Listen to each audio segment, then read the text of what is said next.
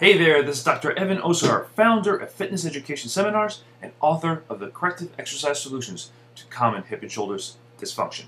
Thank you so much for tuning into this webinar.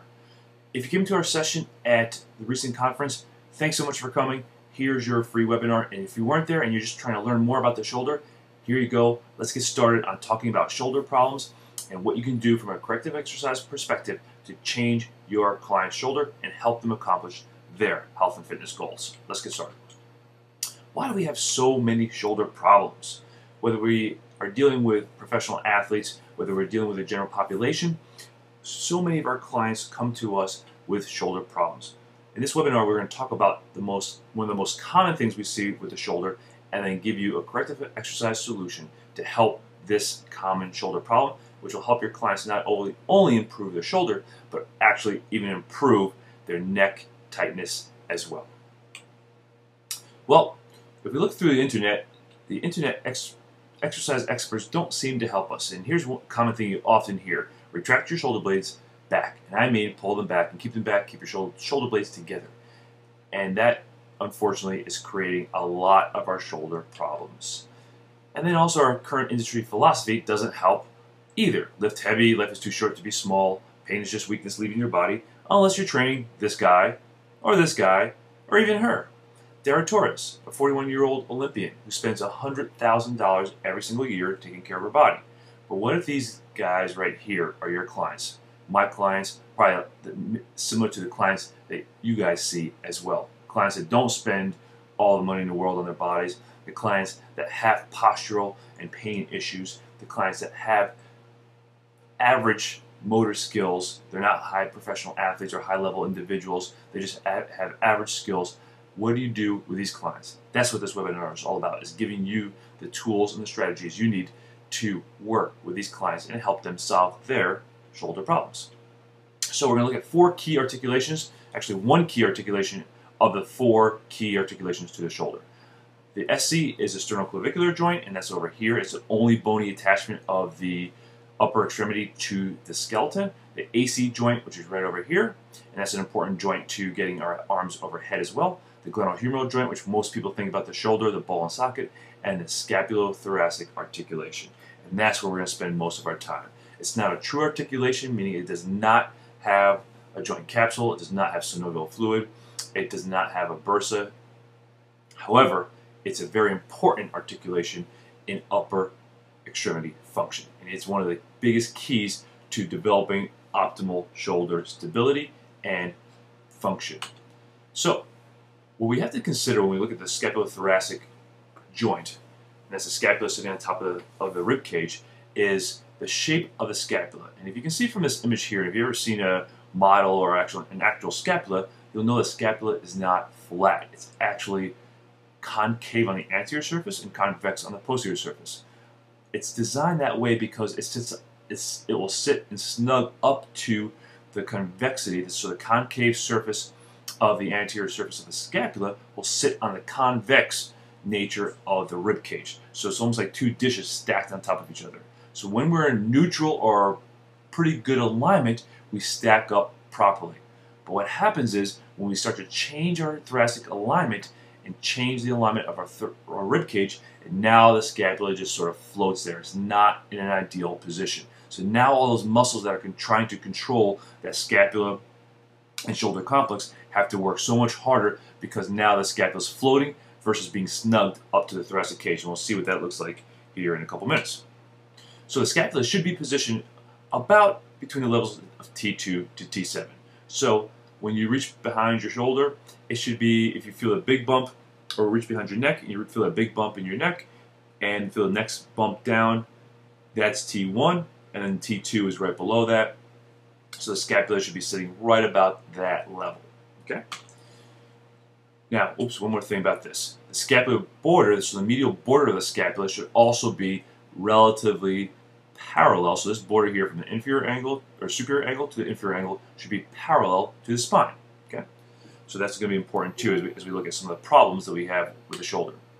So the 3 cardinal motions that we're going to talk about here are rotation in the frontal, transverse, and sagittal plane. And this is important so we understand when we do our corrective exercises which direction we're going for.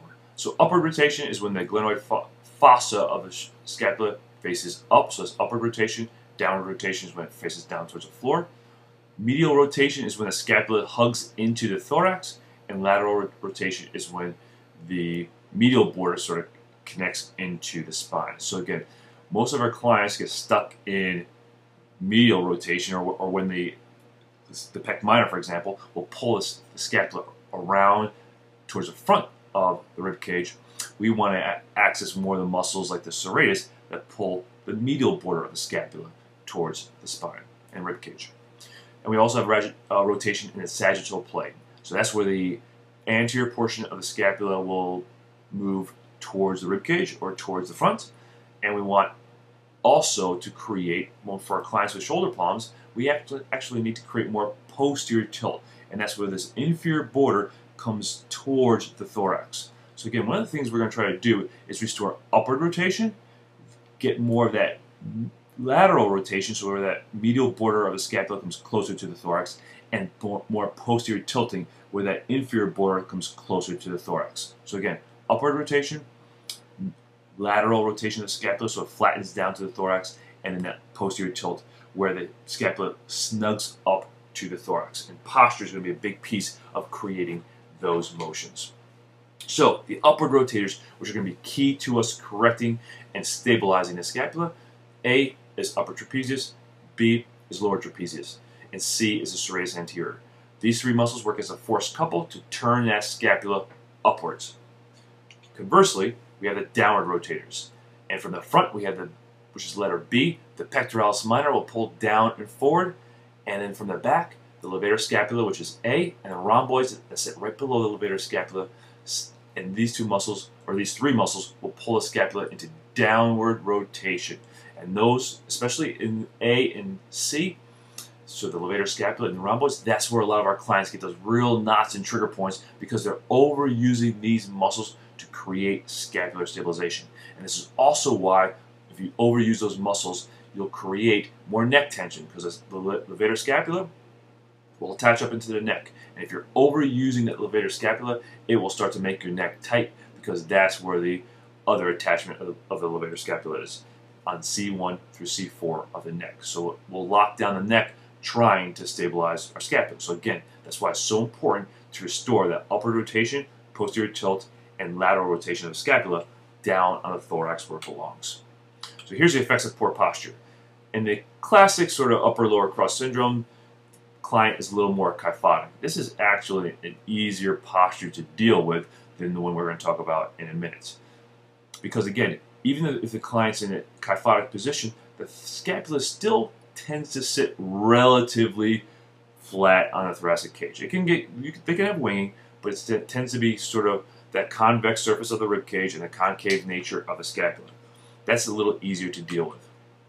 Here's a sway back posture. Again, a lot of these clients are a little more challenging because their pelvis sways forward, so they're disconnecting their pelvis from their thorax, and they start to hyperextend through their thorax. And now that scapula starts to float a little bit on the thorax. And the worst posture for this problem is where most of us as fitness professionals are, and that's where we're definitely extended through that upper thorax, and now the rib cage angles have sort of flattened out, and that concave nature of the scapula can no longer sit snug to the thorax, and it just floats there. Then we have to use a lot of muscular force to hold that scapula onto the thorax. And that's where we're getting a lot of our trigger points and fatigue in our shoulder stabilizers, which then also creates neck and upper back problems as well. And here's the most common thing we see with our clients is a downward rotation syndrome. And that's where the medial border, if you look at the medial border, the inferior angle here is more medial to the spine than the superior border. And now you see this big slope, both sides, but more on this side. So she actually has inhibition and over lengthening of her upper trapezius, but she's got a downward rotation of both scapula in resting position. This is going to make it real hard for these clients like this, to get their arms overhead because they're starting out in a bad position. And this is where these clients get so many chronic trigger points in their scapular elevators, especially the levator scapula and rhomboids, and where people get impingement because now they're impinging because the scapula is not getting out of the way fast enough or supporting the arm well enough. And we'll see what else this looks like. And this is what happens when the client brings her his arm overhead, and you see this image over here to the left. He comes up into nice upward rotation both sides, but as he comes down, this side's controlled on the left, but you see that winging because he's got poor eccentric control. And we talk a lot about why Y's, T's, and W's, those popular scapular exercises, aren't super effective at improving scapular stabilization, and this is why. Because it's not a strength issue. Y's, T's, and W's are generally mobilization and or strengthening exercises. This is not a strength issue. This is a poor eccentric control or poor motor control. Y's, T's, and W's will not fix this pattern. We have to teach this client a better stabilization strategy with the scapular stabilizers. Also, with the downward rotation syndrome, we get the levator scapula sign. And this is what you see this when the client is starting to load their shoulder, tricep push downs, rows, even lat pull downs, things like that. And you see the levator scapula just jump out of the client's neck. And you can palpate it, but you can actually see in most of our clients that the hypertonicity of that levator scapula where the arrow is pointing. And this is why our clients are getting so much neck tightness and stiffness. And you see it here again as a client is doing more of a tricep type pattern or pulling pattern. And this is why so many of our clients have chronic headaches, neck tension headaches, migraines, upper neck pain, lower neck pain, upper thoracic pain, because of this poor scapular stabilization and trying to use their necks, rather than the thorax to stabilize the scapula. So, how are we going to correct this? This is why we came up with the integrative movement system at fitness education seminars to help identify the principles of how we start to change our clients. The first principle is the most important principle, is that we have to normalize respiration. Respiration is actually how our clients are breathing. The upper chest and neck strategy is another common reason people have that forward shoulder and forward head. It's almost the most common reason people have it is a forward shoulder, forward head position because of faulty breathing strategy. And that will pull the shoulder forward, pull the head forward, and create dysfunction. What we need to do is help these clients establish better stability through their core through breathing right. Intra-abdominal pressure is the best and most effective way to stabilize the core without overcompressing the myofascial system. So that's why respiration becomes our most important focus early on in our corrective exercise strategy. Next, we want to develop centration. And we want centration basically is a fancy word that means control, maintaining an optimal position and control of the joint. And there's two components. One component is stabilization and the other is dissociation. Stabilization means you control the joint surfaces, you can control the joint itself, and then you dissociate. So for example, in this image here to the right, the client is stabilizing the scapulothoracic articulation and they're dissociating their arm or their trunk from their shoulder. So they're basically moving their trunk around this stabilized shoulder and scapula. Okay? So centration has two components. Stabilize the joint and then move the distal portion of the joint under neuromuscular control. So centration is just a fancy word that says stabilize and move the joint under control. And we'll show you how to do that. Lastly, once you've taught the client how to breathe right, once you taught them how to centrate the joints, now you have to integrate these things into their fundamental movement patterns of pushing, pulling, squatting, lunging, bending, rotating, and gait. So for our clients with shoulder problems, we're going to look at pushing and pulling patterns and what that looks like. Okay? So respiration, centration, and integration. One thing we can really learn from children is how they develop stability. And if you think about the things we've learned in the fitness industry, we've learned a lot of myths and a couple things we've talked about already and things that quite aren't true. If you look at a child, they'll never squeeze their shoulder blades down and back. They'll never pull their belly buttons in because they know these are faulty patterns. They don't know it, but they intuitively know that that's not how you create optimal stabilization.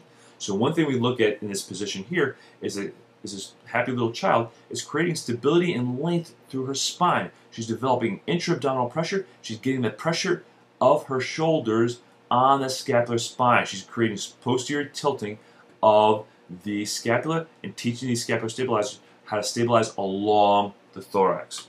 In this image here, we go from a very immature position here where the scapula is up to a position where the scapula starts to come down and around, not down and back, but down and around the thorax. And now we start to create that sort of down and around motion that we need to get the arm overhead and to properly stabilize the entire shoulder girdle. And this is what we want to create in our clients to help them restore their shoulder stability. Okay, so first thing we want to do is correct the head and neck position. So we want the client to think long in the back of her head, down in the front of her head. Not jamming the chin down, but just gently tucking the chin down. Now we want her to soften through the chest and lengthen through the back.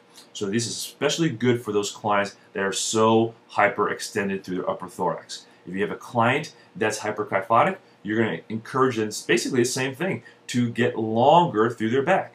They'll lift more up towards the ceiling through their back versus what you need to do with this client here. But it's the same strategy. It's just you're coaxing one slightly softer in the front and longer in the back, and the other one you're still thinking about being longer in the back, but not so that you don't have to worry about being so soft through the front. So it's very similar strategy whether your client is hyperkyphotic or hyperlordotic, like my client is in this picture, where she actually has a thoracic lordosis or hyperextended through her upper back.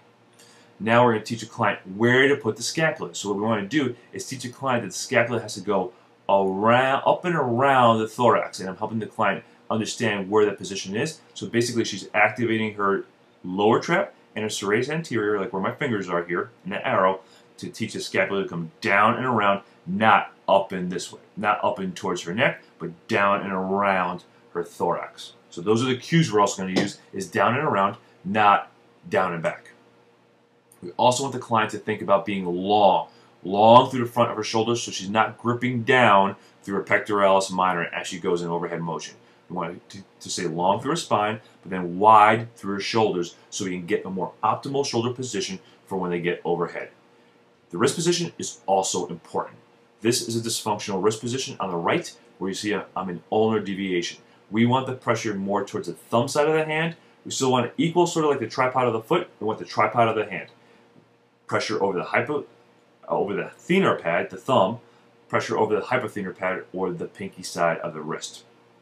But we want that pressure down over the thumb because that sets up optimal scapular positioning and stabilization down and around the thorax. And we did that in class, and you can try it yourself. If you radial deviate, the scapula comes down and around the thorax. If you ulnar deviate, the scapula goes up and around. So the wrist position will feed into proper stabilization of the scapula.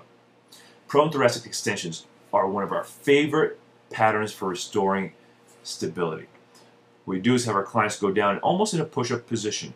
And what she's doing in this position here is we want her to lightly pull down into the table, but still be long through her chest, still be long through her neck, and the scapula will come down and around her rib cage. She's going to breathe into her abdomen because that's what's creating the lift. She's not pushing herself up with her arms. She's creating a lift by breathing into her abdomen and then thinking long and gently pulling herself forward. So she's pulling herself into a longer position. And we have videos on our website at Fitness Education Seminars of exactly what this looks like in action. The next pattern we like a lot, especially for clients that are younger and clients that don't have significant shoulder problems where they can really lie on their shoulder, is we lie them in a side-lying position and stabilize or put something underneath their head to keep their spine in a nice stabilized position. What I'm going to do is I put my thumb right in the inferior angle of her scapula, and I'm going to have her push her elbow down into the table. And as she does that, she will elongate her spine and the scapula will come down and around the thorax. So she's basically moving her body over a stationary scapula versus what we do with most of our exercises is we stabilize the thorax and move the scapula around the thorax. Here we go back to our child development positions and say, hey, you know what? We develop stability by first stabilizing the shoulder blade and the arm and moving the trunk around the stable arm. And that's what we're starting to do here in this pattern. And we can see that she gets real nice activation and set up real nicely on that downside scapula. And the levator scapula stays soft, the rhomboid stays soft, but she gets co-activation of the serratus, low trap, and mid trap as it stabilizes the scapula in that position. And this is what it looks like from the front side. As she pushes down on the elbow, she's pushing down, which pulls her this direction. We don't want her just to side bend. So in this picture, she's actually side bending a little bit. We want her to go this direction as she activates, and as she gets all the way up onto a forearm, she's still connecting that shoulder to her hip. So now the scapula is still in a good position. She's still thinking about being long, and the scapula, and I'm going to encourage her to activate the serratus and that low trap, and I want to see that flat scapula as I'm palpating her from behind. Once we correct this pattern, then we take our clients into plank patterns. Again, this is not where I'd start with them. I put them up against a wall on a higher elevated surface so that we can start to develop that renewed kinesthetic position, that renewed kinesthetic sense of where the scapula is, where her spine is, and teach them where to be. So again, if you have a high-level client, they can get to these patterns, but we're not going to start there. We're going to start with clients with a wall plank or a plank on an elevated surface so that they can develop the optimal control without going into their old bad patterns. Once we have good scapular stability, now we also have to teach them how to push and pull off these patterns. So what I'm going to do here is I'm going to create stability on one side, and that's why my arm is straight out. I'm going to pull with my opposite arm. What I want to think about doing when I pull is stay open through the front and stay connected with my serratus, so I'm still going down and around. I'm not squeezing the scapula back. Squeezing scapula together is a dysfunctional movement pattern. We want to teach the client how to stabilize the scapula flat on the thorax, not pull back.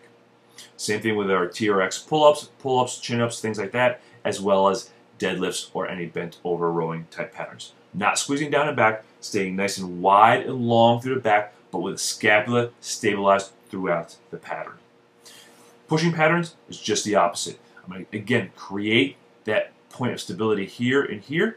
I'm going to think long and wide through the front of my chest, and now I'm going to push that dumbbell up with my serratus and my pecs, but control it as my arm comes back down. Control it as the cable pulls my arm back. Stay wide and long, but control eccentrically as the arm comes back. There should not be a lot of scapular motion as you go through the eccentric phase. It should be a slight abduction as the arm comes out, a slight adduction as the arm comes back. It should not be a full protraction and retraction as you're going through pushing and pulling patterns. That's a loss of control. What about Y's, T's, and W's? Again, these are good mobilization exercises. They're good kinesthetic awareness exercises of where the scapula are, but like we talked about earlier, they do not change motor control, and that's where our clients are really lacking their problems. So use them as awareness exercises, use them as mobility exercises, but do not use them as ways to change stability. They will not improve stability, they will improve mobility. Use the isometric positions in the prone thoracic extension or the side lying patterns to increase that stability function and then establish that eccentric control the clients need when they start to move. So we looked at a common problem that we saw with the shoulder, and that's mostly the downward rotation syndrome. We have to help these clients establish better placement of the scapula on the thorax and better alignment of the thorax so the scapula sits more flush onto the thorax.